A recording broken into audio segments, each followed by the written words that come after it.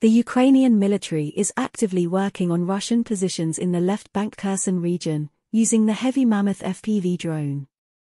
The video of this operation was recorded by the developer of these drones, Escadrone.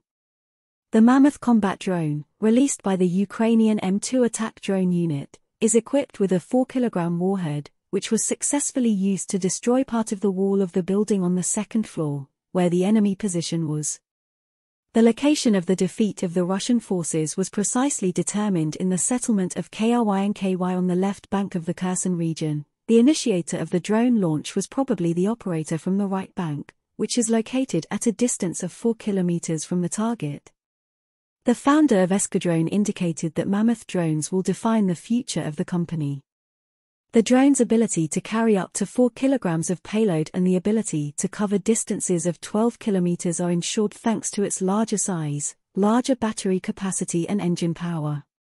According to the developers, the Mammoth will be the most powerful model in the Escadrone line of drones and will cost around $700 per board, making it one of the more expensive products in this segment compared to the average price of mainstream FPV drones, which is around $500. Taking into account the serial number on the footage of the operator's console, it can be assumed that this Mammoth drone is the fifth in the series, which indicates only the beginning of its effective use on the battlefield.